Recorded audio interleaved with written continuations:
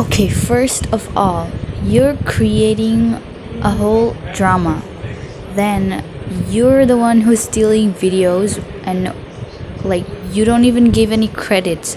When you find a people's like someone's video similar to yours, Nihima, then you just say like they're copying you.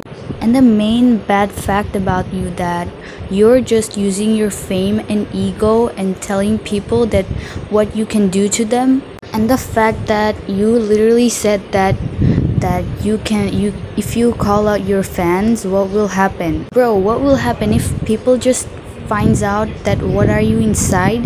Then everyone gonna hate you, bro. Like half of the gacha community right now is knowing about you and you just shamelessly posting videos and you're just ignoring the fact that how racist you are and how bad ego you've got. Like that's so shameless. I know I don't have the right to say that, but that you're crossing your limit right now.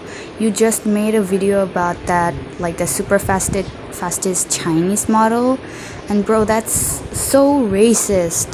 We're still waiting for your apology video right now, and you're just like without any shame, you're just posting videos. And what are you creating on gacha community? Just wait till everybody knows that what are you inside. You're literally bullying other YouTubers just because you have more subscribers, and you're just letting your fans like attack other people. Like, I'm not gonna mention the YouTuber, but the thing you just said about that YouTuber, that like you're gonna strike them because they copied your videos. What about you copied others' videos without giving any credits? At this point, I just hope Mihima just understands like what she did and what's her fault, and like finally just apologizes about the stuff happening right now. So yeah, that's all I'm thinking about right now. Bye!